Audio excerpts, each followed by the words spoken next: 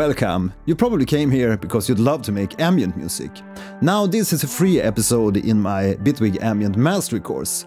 And if you'd like this episode, please consider enrolling the course at edu.monitormedia.com. See you in the course. Hi and welcome back to another Bitwig Ambient Mastery episode. In today's episode we'll create our third layer in this ambient soundscape. First a quick listen to the full soundscape and then I'll solo this bass/midrange pad sound.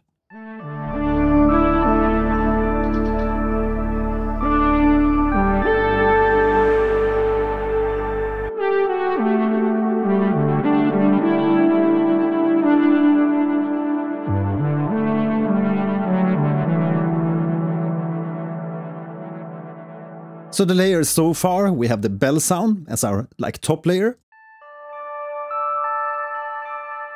And then we add the pad. And then this mid-range bass.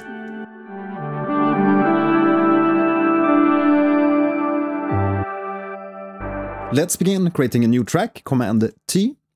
Press B or the plus sign to open the browser and search for FM. Select the FM4 synth. And we have the basic patch. So first we're going to pitch this synth all the way down so we get the bass notes. So to transpose the pitch to -12 semitones, we can either drag like this, or we could make a triple click on the knob, which makes it possible to enter a value. So let's enter -12.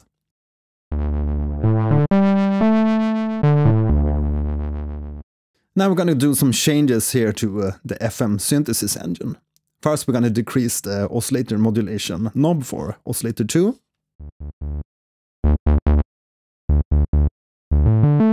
So we get this really muffled cotton-like bass. To keep our sounds tight in the low-end register, we should make them monophonic. And it's quite easy here in the Bitwig devices. Just make sure you select the FM4 synth and go to Voices in the information panel. And by default we can have 12 notes or 12 voices. But for the bass, we just want to be able to have one note at a time. So drag this downwards so you go to monophonic. So we can only press one note at a time. And let's introduce a little bit of glide. So we get that sweet glide between the notes. But as always, we're going to introduce a little bit of movement here into the sound. So we're going to add a modulator to the FM4 synth. So press Add Modulator and search for segments or seg. And there we have the segments and it's a little bit similar to the curves modulator that we used in the previous episode. But it contains some more tools so we can loop points within the segments here. So first we're going to attach this segments modulator to the oscillator modulator 2. So press the skeleton key or mapping key and drag the modulator, the oscillator mod, all to the top.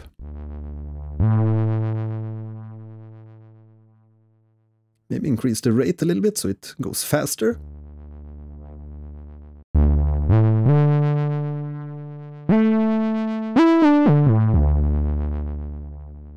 We're also gonna bump the release a little bit on the envelope. Let's also attach this segments modulator to oscillator 3 and 4, so we also have a movement in those parameters. So drag this a little bit downwards like this, and press that mapping key and attach that to those parameters too.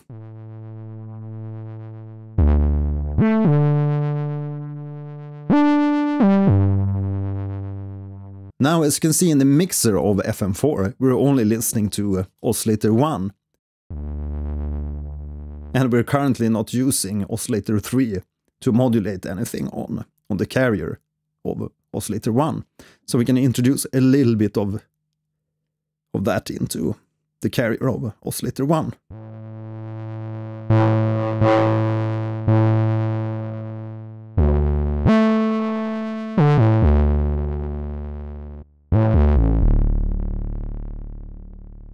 So that's a quite rich and a nice bass.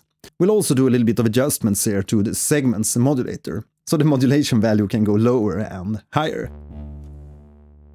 So you can see we have more movement in the modulation. As you can see here in the segments modulator, we can add different nodes by just clicking on the curves like this. But you can also adjust the curvature by holding down the Alt key if you want to have a different kind of curve.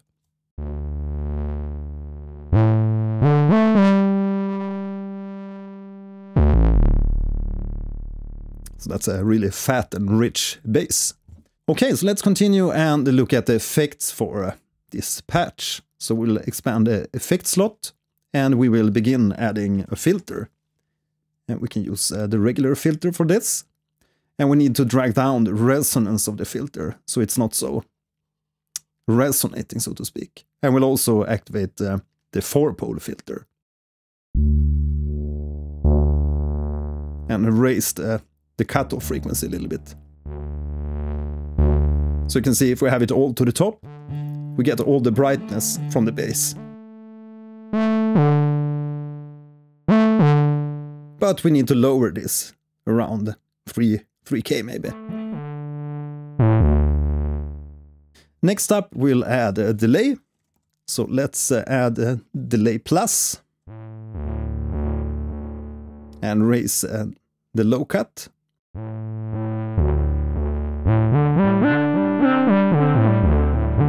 And maybe introduce a little bit of ducking and reduce the mix level.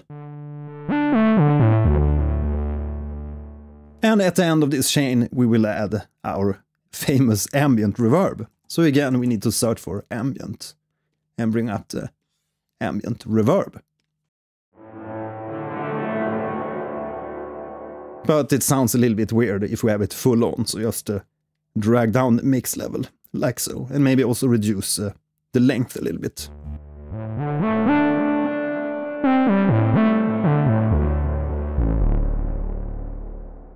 Now, if we want the bass to be more consistent, if you hold the longer notes, we can just raise the sustain of the volume envelope.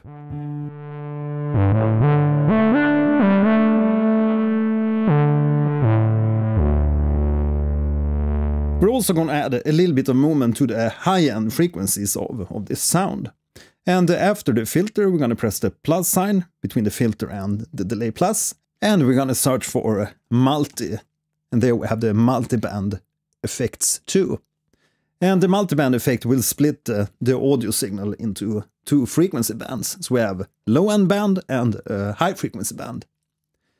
And we can see the split frequency in the middle here. And by default it's around 640 Hz, but you can adjust that if you want to have it at another frequency split point. But we can have it around 400 Hz. So now with the multiband effect we can add different plugins and devices to the low end and the high end bands. So we're gonna go and open the high end band and press the plus sign and add the chorus plus. And let's activate 8V. So these are the different chorus models.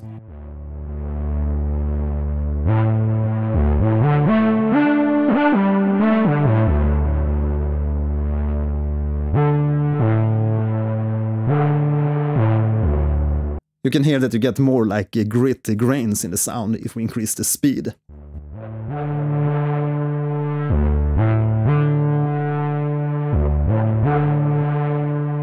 So let's just give it a little bit of grit. Yeah, so that's basically it for this sound. Now let's move this up like this. And let's give it a try with the other layers. So we're gonna activate the other layers in the record mode so we can play them all at the same time.